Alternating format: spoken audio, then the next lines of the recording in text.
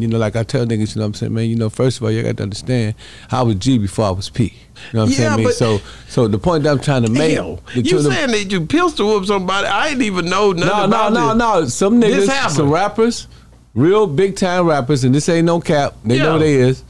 It was, you know, I don't know if it was surrounding the Pimp C shit. Where did this happen? This was in Houston, Texas. Okay. Like when? At the Travel Lodge. Okay.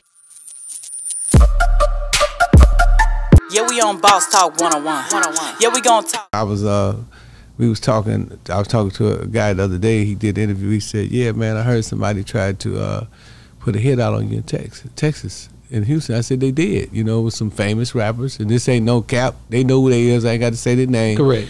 But guess what happened? I took the pistol from the nigga and pistol whooped the nigga and called them niggas the next day. You know what I'm saying? Me and I seen the niggas ever since then. We cool now. Yeah. You know what I mean? You know, I did what I had to do, you know what I'm saying, man? And you know, like I tell niggas, you know what I'm saying, man, you know, first of all, you got to understand, I was G before I was P. You know what I'm saying, man? So the point that I'm trying to make... You saying that you pistol whoop somebody, I ain't even know nothing about this. No. Some niggas, some rappers, real big time rappers, and this ain't no cap, they know what they is. It was, you know, I don't know if it was surrounding the Pimp C shit. Where did this happen? This was in Houston, Texas. Okay. Like when? At the Travel Lodge. Okay, at the Travel Lodge. So these niggas, what they did, they kept trying to get me to come to this one club. And so I'm telling niggas like... They were from Houston? They were from Houston? No, the niggas was from Kansas City. Okay. But they was plugged with the Houston niggas, you know what I mean? And some niggas in Atlanta. You know, it was Atlanta and Houston niggas, you know what I'm saying? So I tell a nigga, nah, nigga, I'm over here at Chris joint. You know Chris, they got all the clubs and shit in Houston. You know, he used to have Harlem Nights. I'm at Chris Club. I fuck with Chris. So I'm at Chris Club. I said, nah, I'm fucking with Chris. I want to go to the other strip club.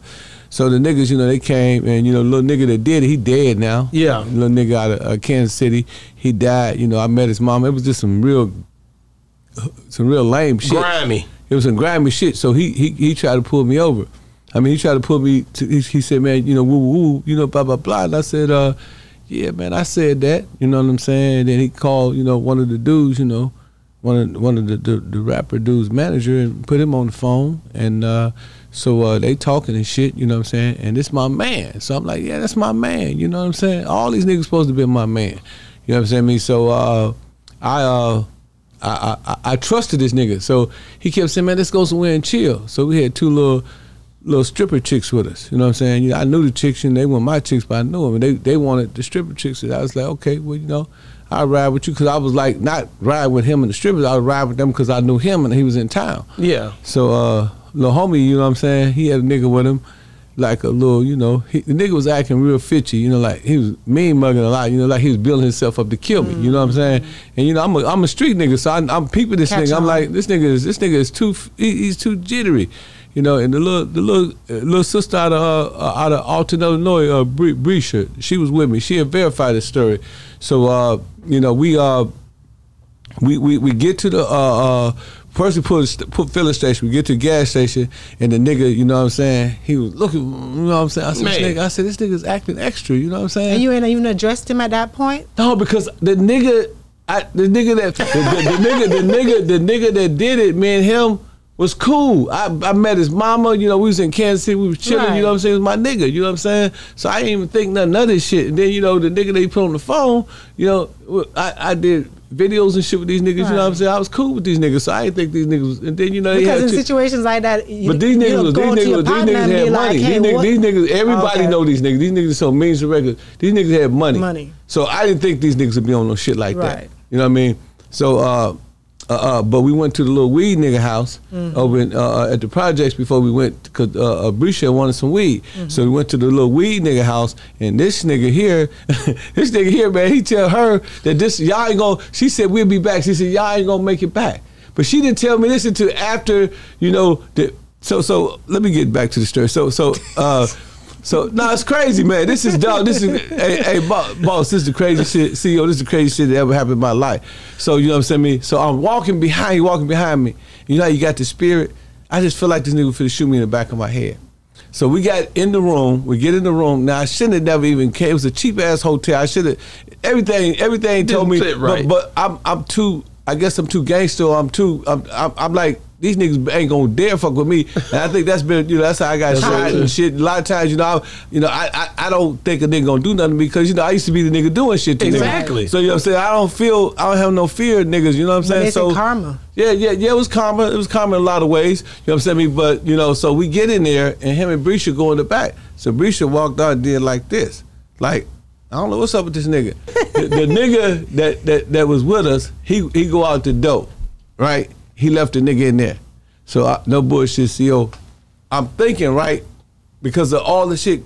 I mean, this is why I give praise, to the man up above. The man above, because he prepared me. Yeah.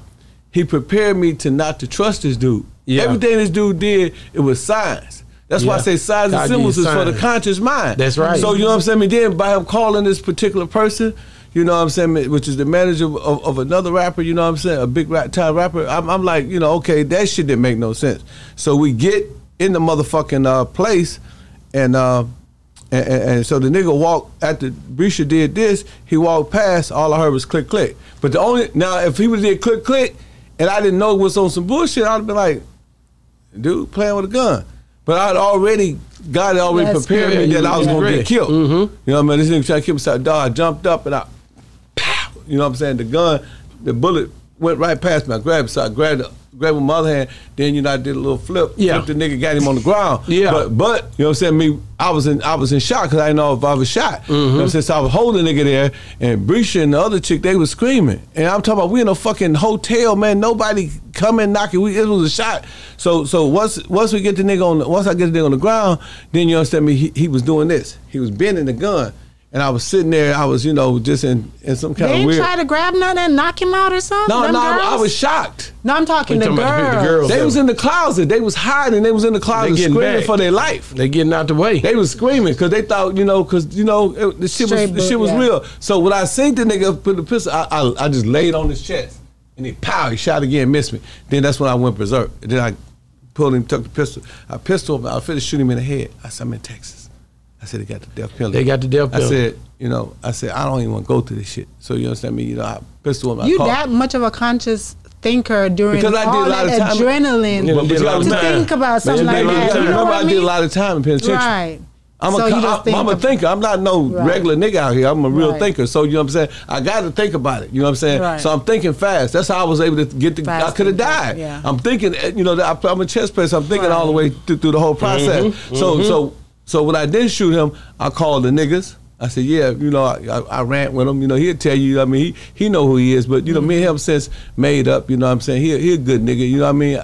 I did some crazy shit. I ain't gonna say what it was because they'll tell who it is, but I did some crazy shit. Yeah, we on Boss Talk 101. Yeah, we gonna talk.